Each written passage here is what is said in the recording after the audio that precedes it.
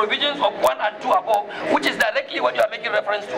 So notwithstanding that explanation you are making, this is the position of the law. And at whatever instance and for any reason, the expiry date for the old note comes up, then definitely the old note has to continue as a ban.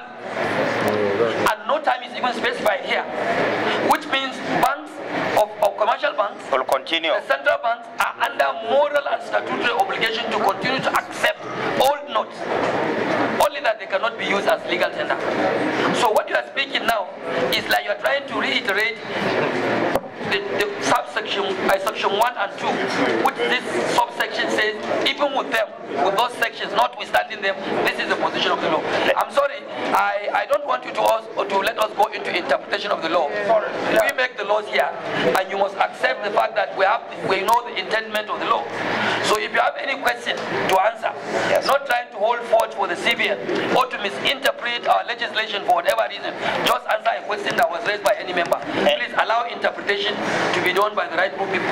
Circumstances in which and the condition and limitations subject to which the value of the lost, stolen, mutilated or imperfect note or coin may be refunded extra gratia shall be within the absolute discretion of the bank. In other words, if a mutilated note is presented, the bank has every right to either reject or accept, no matter how mutilated or imperfect, or maybe if I've told the bank recognize to accept, it's okay, but bank have no reason or any right based on this provision of this law to reject any old currency after the expiration date, despite the fact that the note or the currency ceased to be a legal tender. Thank you, Jah. Besides speaking to that, I also want to provide a bit more clarity around the issue of the swap instruction we received recently from CBN. That's a recent circular that came out just a few days ago. And what that simply directed, what that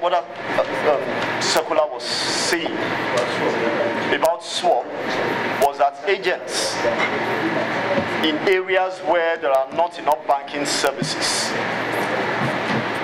will be there to exchange notes from persons. And the exchange is such that you bring 10,000 Naira, for instance, for exchange, where you don't have new notes in 1,000 Naira bills or 500 or 200 Naira bills, you will be paid in smaller denominations, same value. That's what the circular says. That's just clarity around the cash swap